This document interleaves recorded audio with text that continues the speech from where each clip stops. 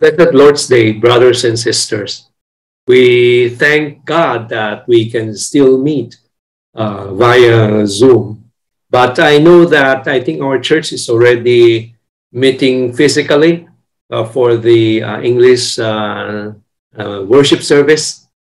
But for myself, I will be doing a recording first for this year. So hopefully next year, if things go well, I pray that both our English and Chinese services, we can meet physically.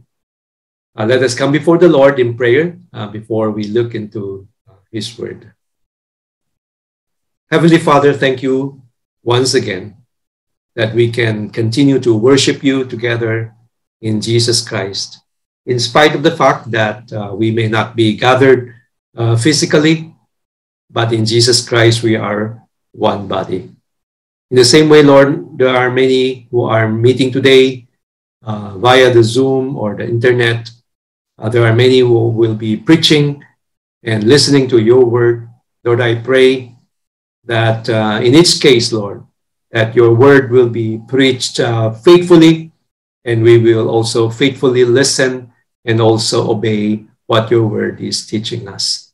Lord, I pray that your Spirit will guide us this morning, and that we would understand, Lord, what you would like to see in our lives. And even as we look forward to this Christmas season, that we will continue to be your instruments, Lord, to share the good news to more people. We pray in Jesus' name. Amen. I wonder if it's because we are close to the Christmas season, but our church, I think, is looking into this chapter or the first chapter of Luke for the past 2 weeks already. And today we will continue to look into the third part of this series. As it was assigned to me, okay, that according to your devotional guide, this is entitled Alone. Okay. At first I was thinking, why talking about being alone? Okay. Personally, I think that this passage, okay, is not directly talking about being alone. Okay. But I could understand, okay, what the devotional writer is thinking.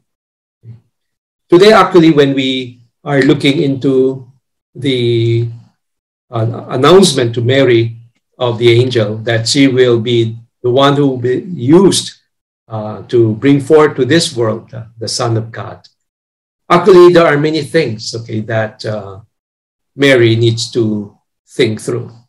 On one hand, in a way, this is such a great blessing or a privilege. Can you imagine, okay, in a way, you could be rightly called the mother of the Messiah. However, on the other hand, Mary, in her background at that time, in their culture, in their religious background, this will be something that will be, in a way, a big challenge in her life. Okay. The first thing is that, would people believe her encounter with the angel? Will people believe her story?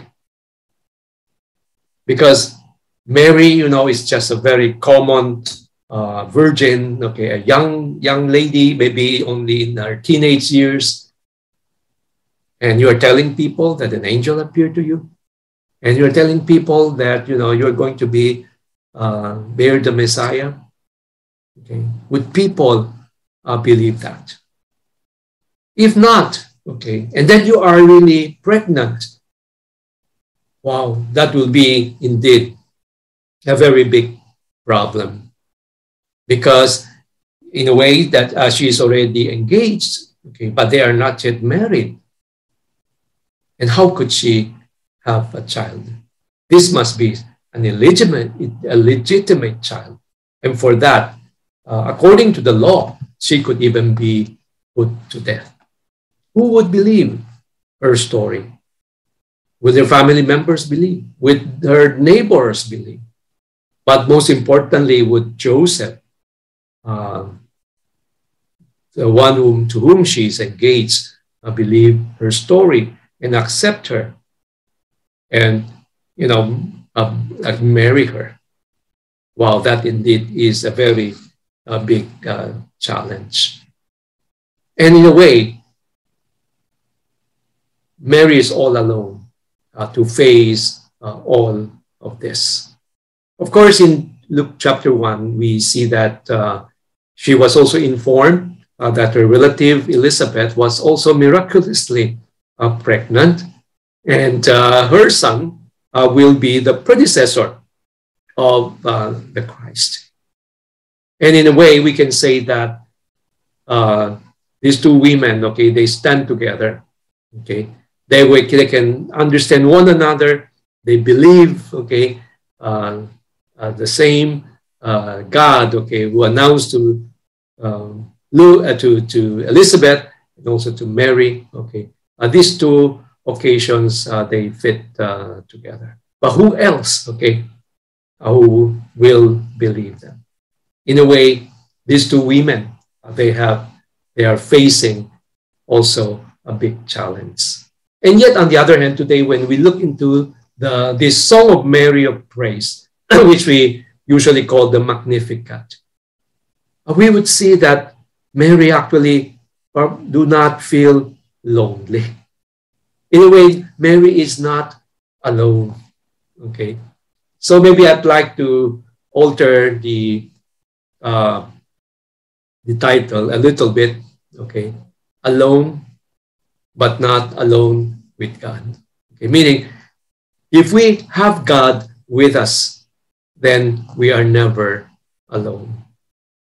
In Mary's song, I think this reflects this message. This very simple psalm, okay, that Mary sung. Okay.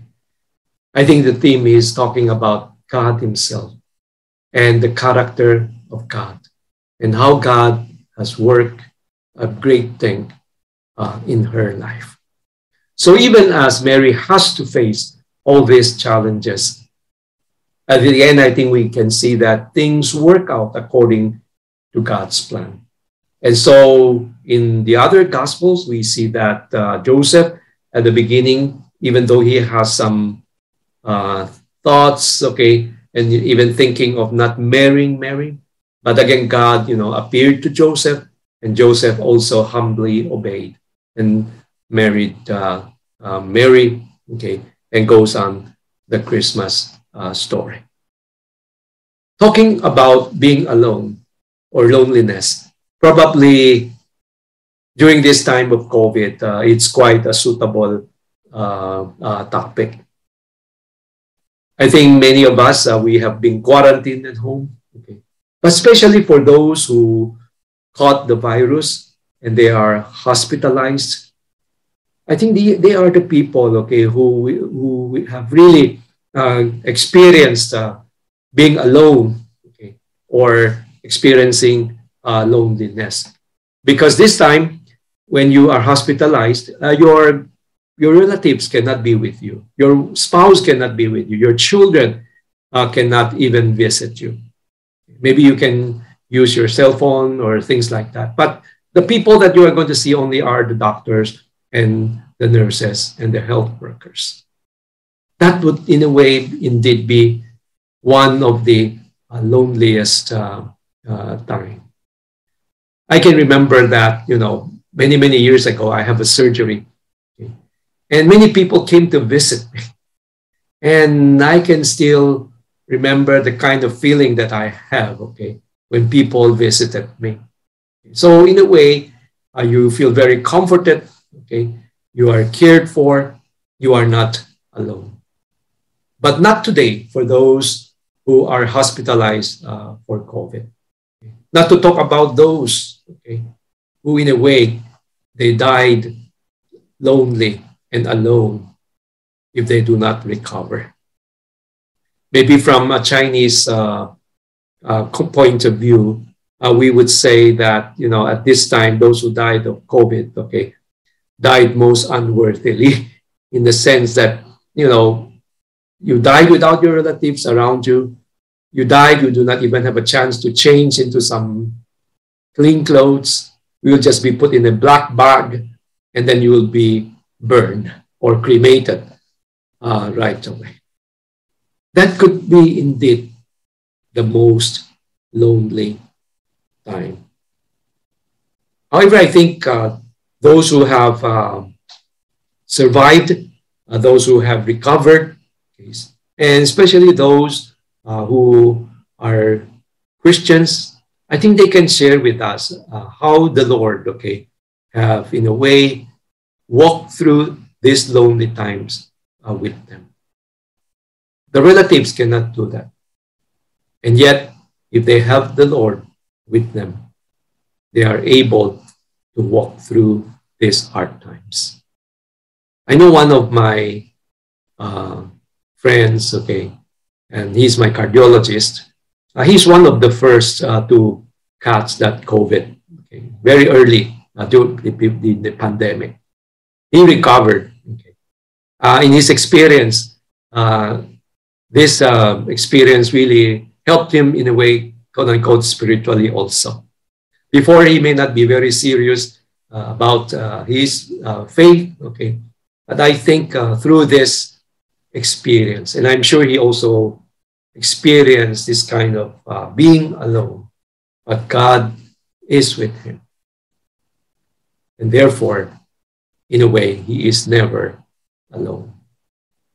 This morning, even as we study the Magnificat or the Song of Mary, we would see that actually Mary is not alone, such that she can even exuberate with such a song of praise, such that she can say that my soul magnifies the Lord, and my spirit greatly rejoices in God, my Savior. Our English translation is much better because we can translate these two verbs, as verbs. One is to magnify. So Mary is saying here that, I want to make great my Lord. Meaning, for the things that he has done for me, I'm going to magnify him, and not myself. Mary also says that my spirit will greatly rejoice in God, my Savior. But personally, I'm seeing from these first few verses in the song, apart from seeing that our God is such a great God, but what I'm seeing here is that our God is a very personal God. Look at how many of the first person pronoun is being used here. My soul, my spirit. But of course, in terms of relationship with God, Mary said, in God, my Savior. And my God, he's mindful of my humble estate. I, who am only Dulay, meaning a girl, a servant. And all generations will call me blessed. For it is the mighty one who has done great things for me. Holy is his name. Yes, we know that Mary here, of course, is not magnifying herself. She's magnifying God. But in magnifying God, here we see that Mary acknowledged, and she experienced that this great God is her God, in a way very personal to her.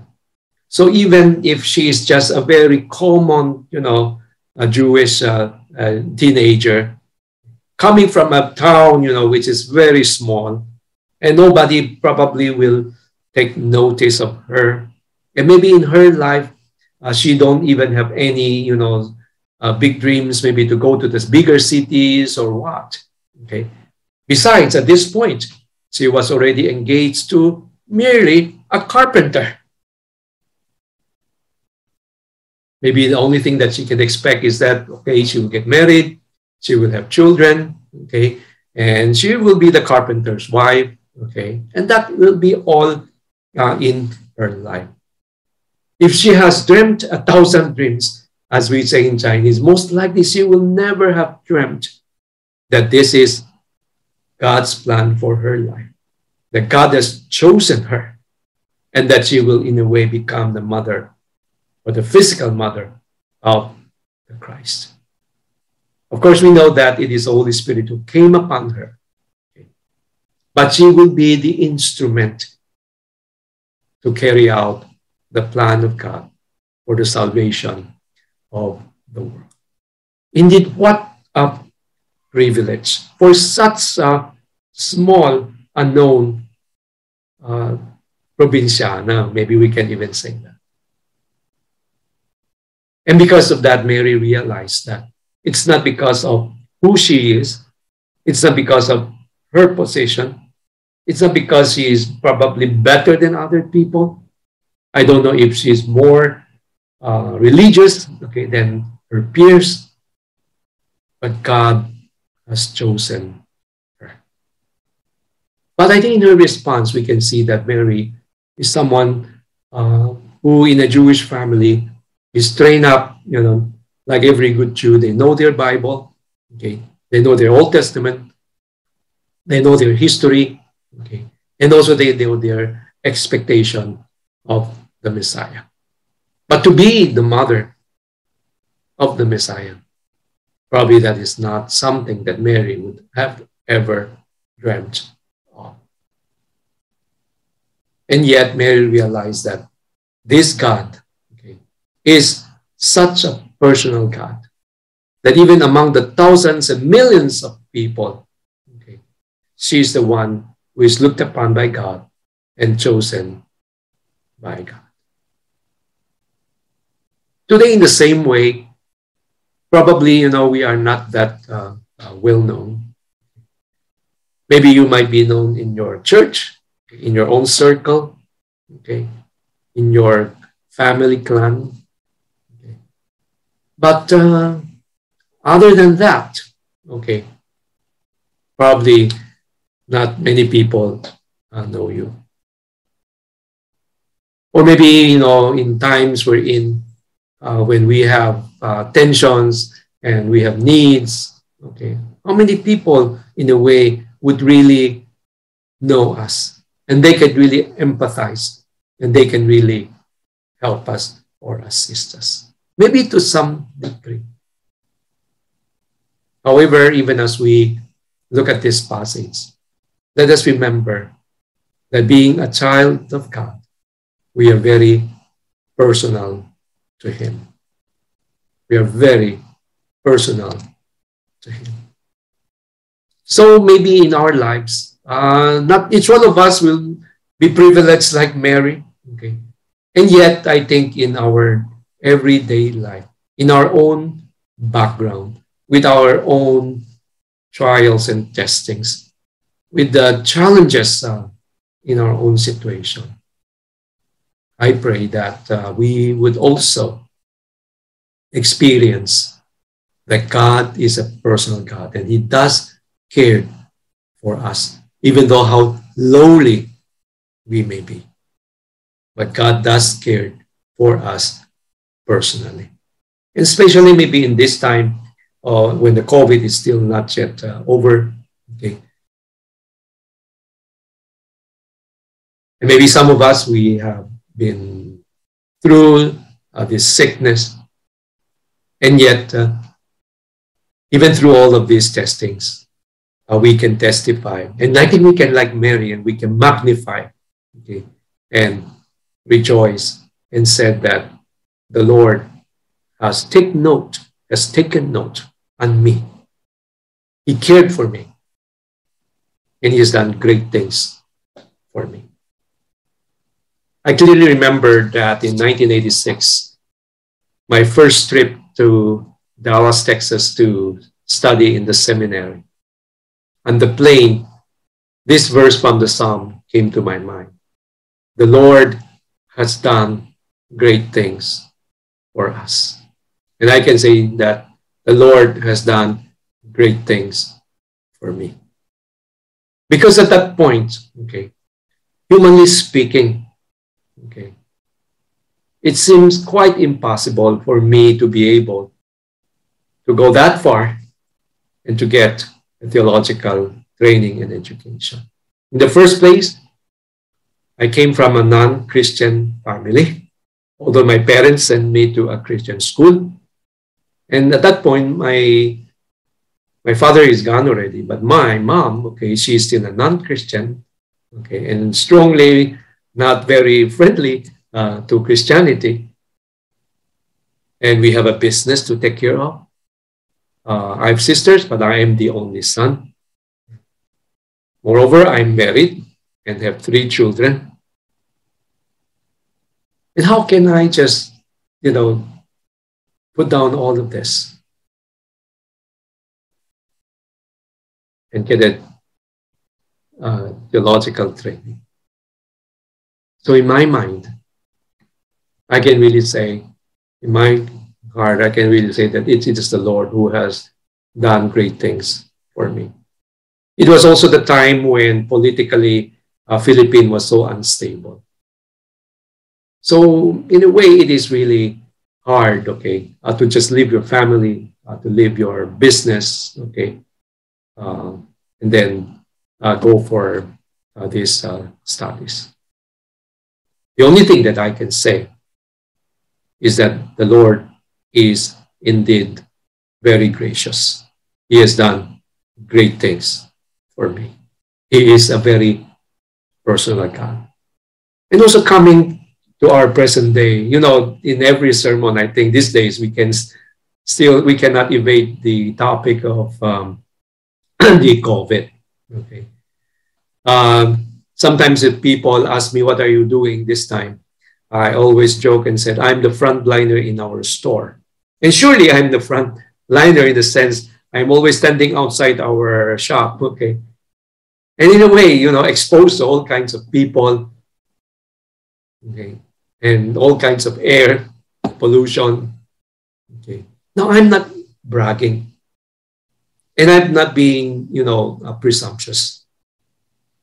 I know that if it is not for the Lord's caring and protection, okay, somehow I would have easily, catch the COVID. Okay. But in saying that, I'm not saying that those who catch the COVID, the Lord doesn't love them. The Lord still loves them. Okay. But in a way, personally, okay, whenever people ask me, I will always say it's by God's grace. It's really the Lord's special grace to us, okay, that all our family members are okay, in spite of the fact, okay, that we continue with our daily chores, our business, and being exposed, to people, okay, who might have the COVID. Okay. Never know. But something I know is that our God is gracious.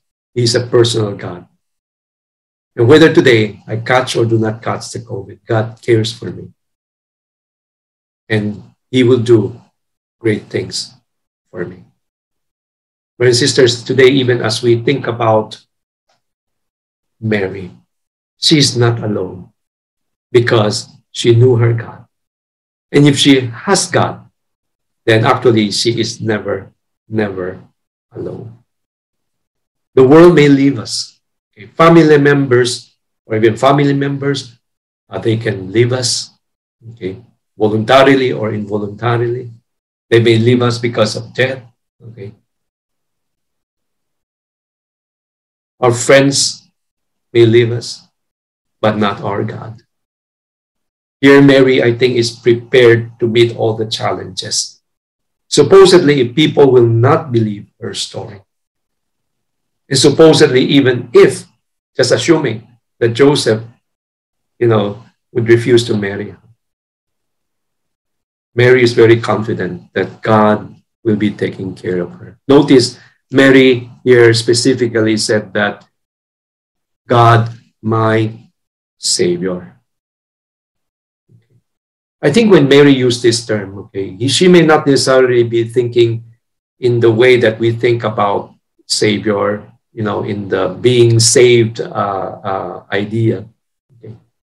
But Savior, even in our everyday life, okay, when we meet danger, or maybe we have sickness, or we face other possible tensions, okay, God will save us. I think this is a theme that we will see over and over again when we read the Psalms, that God will always be there to save us. God is a personal God. Mary does not only realize, that God is so close to her and so personal to her, but Mary also knows that it is because our God, not just simply because He is a great God and He has all the authority and He is sovereign, but more so, what kind of people does God look upon and chose? In verse 50, Mary said, His mercy extends to those who fear Him from generation to generation. Meaning that God's mercy will not end. On the other hand, I think from generation to generation, God is also looking for people who fear Him. And then we see the big contrast. He has performed mighty deeds with His arm. He has scattered those who are proud in most thoughts. He has brought down rulers from their thrones and has lifted up the humble. He has filled the hungry with good things, but has sent the rich away empty. What we're seeing here is such a big contrast. And also a contrast wherein it is very different from the standpoint of the world.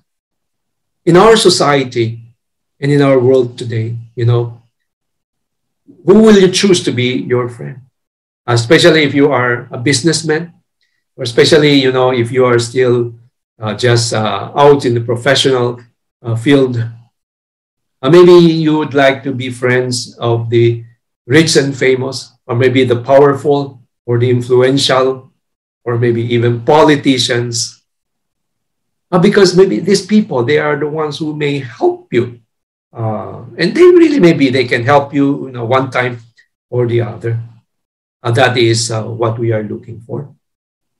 However, from the perspective of God, God's perspective is very different. Here God, the rich, okay, and the powerful, okay, these are not the people who, in a way, would and can approach God. Now, I think what Mary is saying is not that, God will not be the God of the rich and the famous also. But, okay, it is what kind of a person, okay, or what kind of people is God looking for. So it's very clear here, okay, those who fear Him, okay, those who are humble, okay, who are not proud of themselves, okay. They are not rulers, who trust in their own power, okay, and they would even be the hungry, okay. These are the people whom God is looking for. Now, this may be both literal and figurative. Okay. Literal in the sense that the poor, the hungry, the Lord also cares for them. Figuratively, even as we look at the Beatitudes, blessed are the poor in spirit. I think it's saying that these people, they are the ones who recognize their minuteness, who recognize their finiteness, who recognize that when they are standing before God, they are indeed nothing. But it's only God's mercy, or God, because His mercy, that God will look down, will look and take notice of them. Yes, we may be poor in spirit. Okay. But these are the ones that God is looking for.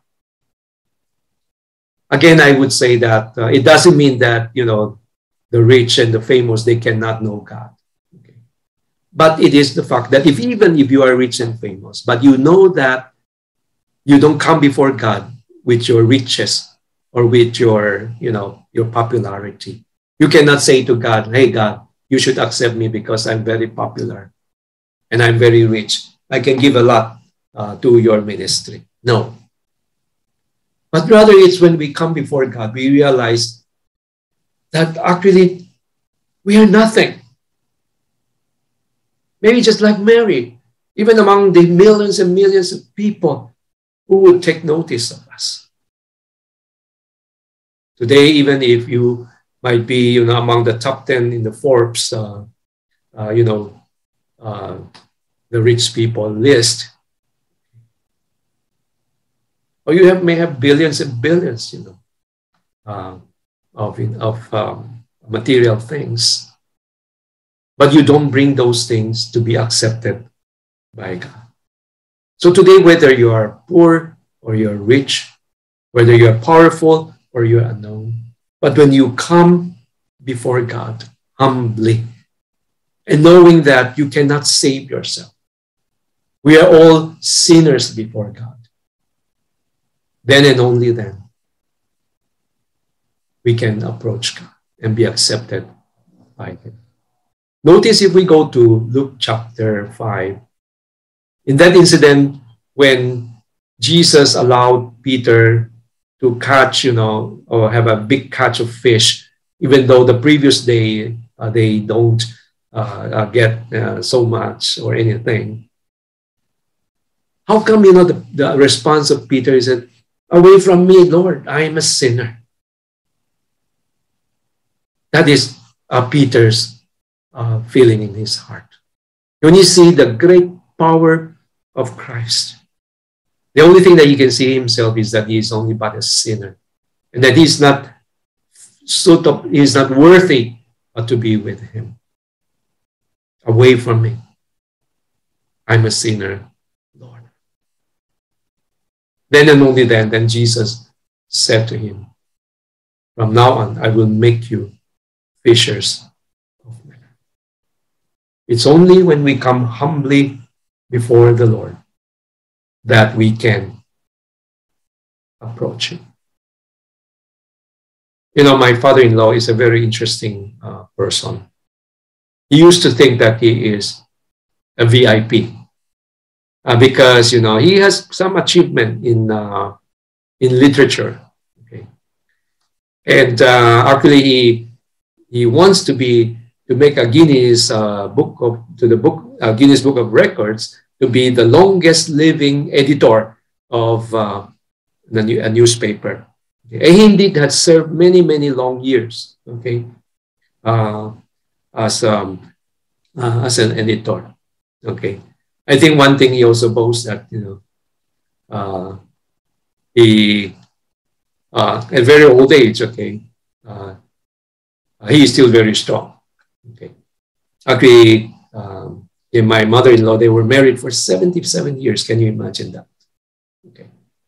Later on, although he's not yet Christian yet, and then he was willing to come with us to worship services.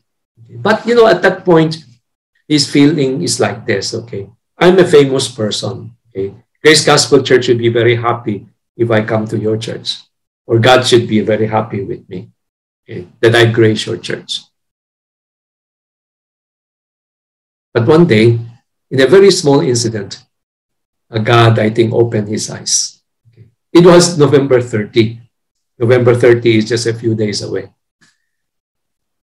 And I was in a church meeting. But that morning, my mother-in-law went to buy food for lunch. And yet, it has been several hours and she has not been back. So my father-in-law was so anxious. So he called my wife, and then my wife called me. So I have to, leave the meeting and try to help find my mother-in-law. But actually, she's not lost, okay? But because the the food is not yet ready. So she was really waiting for the food to be cooked. But interestingly, that night she told my wife, okay, now I would like to be baptized. Maybe we cannot really see some connection here, okay? But even as I think back, maybe in his anxiousness about the safety of my mother-in-law, then he found out that actually he was helpless. Only God can do something for him. And then he decided that he would like to be baptized and be a Christian. Praise God, even for little things like that. But God works in different ways in our individual life, because God is a very personal God and he works individually. But we have to summarize here and say that whom God is looking for is not the rich and famous, it's not the powerful, but those who are humble before him and those who are willing just to submit to his calling. Those who fear him from their heart. The past week, our church has our mission conference, and this year we have missionary as our keynote speaker. I must say that I'm very blessed by his messages. But through the messages, okay, actually I'm blessed in the fact that it's a person, okay, his person, okay, that touched my heart so much. Okay. Because in these days, it's really very rare already, I think, to find people who are so passionate, okay, for the lost. Okay. In a way, he began by studying engineering, okay, and hoping to become an engineer. And yet, God called him at that time, and in a way, a very clear call for him to be a missionary in China. At that time, the US and China does not even have diplomatic relationship yet. So even his classmates are saying, hey, you are crazy. Okay, how can you be a missionary to China? Okay, because in a way, China is still closed. But he is confident that it is God's calling. Okay, and God is the one who will open the door. And so he finished his engineering degree. He also finished his theological training. Okay, somewhere along the line, he also got a PhD in engineering. Okay, but today, when you see him, okay, and when you listen to his sharing of some of his personal encounters in ministry, it is not because of who he was by himself, not his degrees, not his trainings. But I'm seeing here in this man, a man who is so humble, a man who is so obedient, and a man who is so prayerful before the Lord, as he understands that it is the Lord who opens door. He is the Lord who opens door for his own ministry. He is the Lord who calls people to do his will. Brothers and sisters, today we may not be pastors. We may be businessmen. We may be leaders in our own profession. But in the same way, God is looking to you and will choose you to use you in your own areas of expertise. If you are willing to come humbly before him, recognizing that it's not because of what you have, okay, or what you can, okay, but because you know that before a great and sovereign God, you can only say that, Lord, I'm just a sinner. I'm not worthy to come before you. You are my Savior. Only you can make something good out of my life. This is what Mary recognized.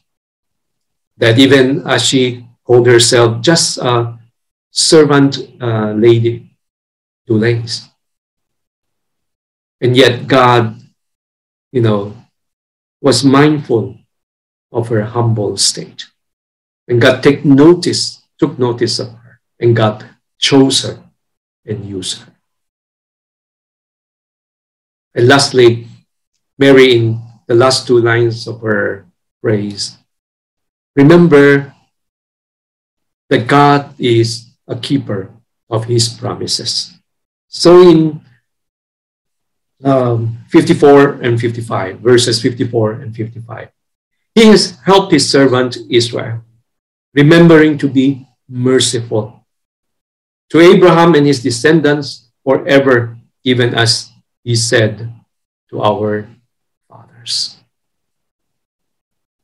I'm sure that in a good Jewish family, Mary grew up knowing her Old Testament. Mary grew up knowing, the promise of God for a coming Messiah. Okay.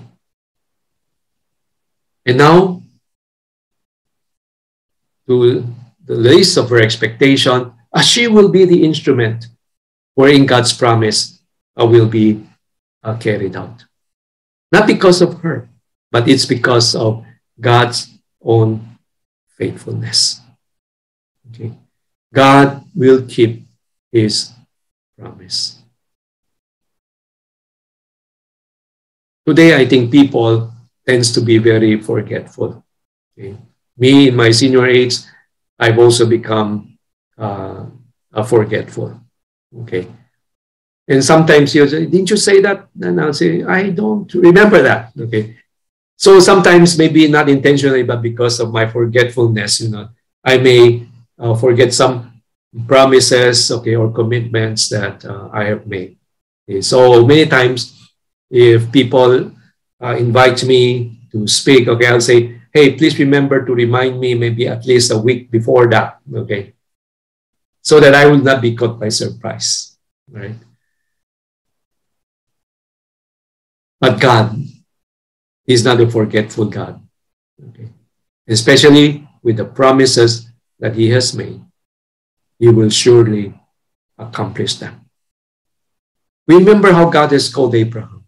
Remember his promise that Abraham will become a great nation, or a father, of a great nation. But it doesn't stop there, but it's because his seed will become a blessing to all nations. And now through Mary, this is going to be accomplished. Today, let us also remember, as we go back to God's word. I think today when we talk about God's promises, okay, we also go back to God's word, both the Old and the New Testament. Whatever God has promised in general to all the people, God will surely do it, because he is a faithful God. He will surely not turn against his own words. He will not turn against his own character. We remember that even if we are faithless, God is still faithful. I'm sure today that in our COVID situation, we continue to experience the faithfulness of God. We continue to experience his promise that either we caught or do not caught the virus, God still takes care of us.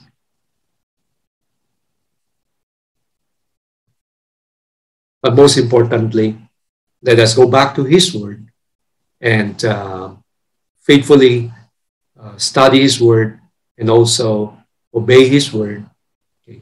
And with the faith, okay, that whatever God has said through his word, surely he will accomplish it. For us today who have come to know Christ, we know that our future hope is something sure. even as Christ has been risen.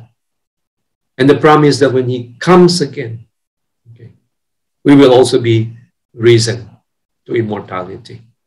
That is our great promise, or our hope that God has given to us. Surely that will be the greatest hope, okay, that we can have as a Christian. It's not only about if we die, we go to heaven. But I think the blessed hope of resurrection, that is even a much greater hope.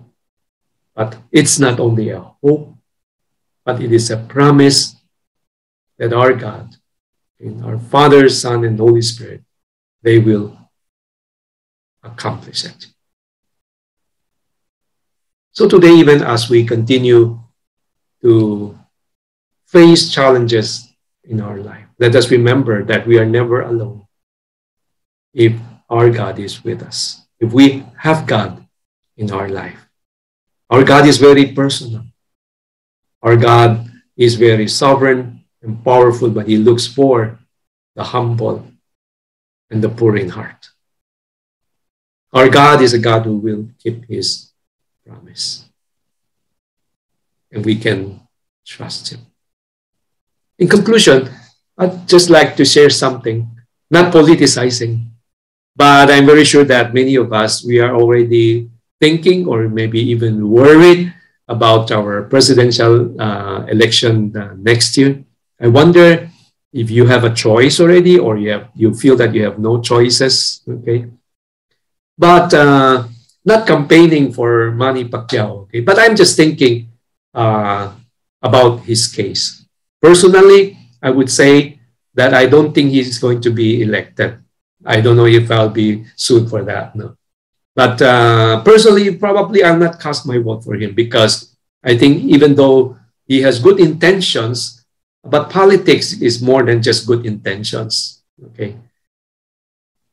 However, even as I think about this passage today, I think I can believe that he's really a serious Christian, okay? And he really has a heart for the needy people, the poor, okay? He has a heart for, taking away corruption, as I think it's of us Christians should be thinking, okay? And yet, humanly speaking, maybe we think he might not have the ability to be able to accomplish all this. But if we compare it with Mary's song today, okay, if it is God's will, and if he really, just like Mary, okay, even though he comes from a very poor background, okay, his educational background is not great, but before God, if it is God's choice, and he comes with a humble heart, I think God can still accomplish great things in his life or through his life for the country. Again, I must say, I'm not campaigning.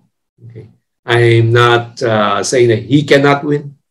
Okay, but I'm just picking out an example that God is still the one, okay, who will use and call and chose those who humbly feared him and willing to obey him and serve him. In a way, we also need to change our perspective. Yes, we might have someone who has all the ability, the background, and the power, okay? And yet, if he doesn't recognize that God is the one who accomplished great things for us. Even with all the power and riches that we have, we will not be able to accomplish those dreams in our life and for our country. Let us continue to pray rather than griping for the situation in our country also. That indeed God, in the same way, will raise up someone who will humbly serve Him with a trusting and God-fearing heart, so that people's lives will really be changed.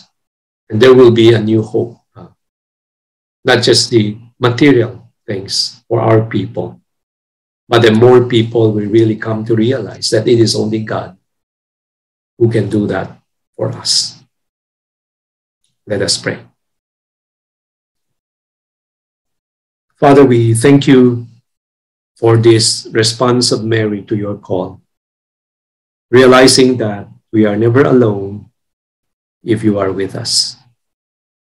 We also thank you for the simple lesson that you are not looking for those who can do it on their own, but humble spirits, realizing our own limitation and our disability.